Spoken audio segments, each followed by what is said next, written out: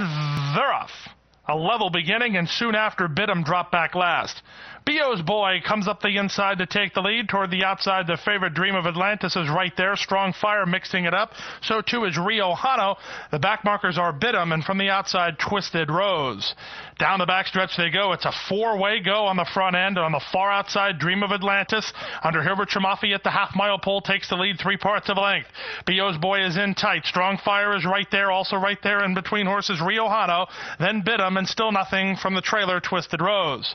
3 furlongs left to go. Dream of Atlantis has now worked a length clear. Toward the outside, Bidham bidding up 4 wide. He's fourth, about 2.5 lengths off the lead. Rio Hano's worked hard, so is Strong Fire, and trying to get involved, Twisted Rose.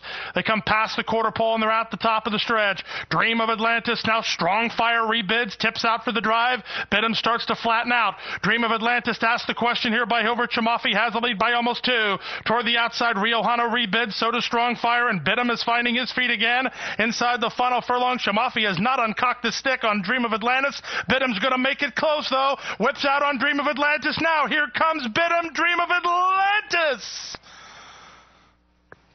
4 words for you. Saved by the wire. Dream of Atlantis home first from Bidham, who was charging hard, and 113 flat. This is an odds-on favorite. They're winning exacta 8-5, $21. Trifecta 8-5 and 4, $10.65. Super 8-5-4-2, $46.50. $4.65 for a dime. The double 5-8, $26.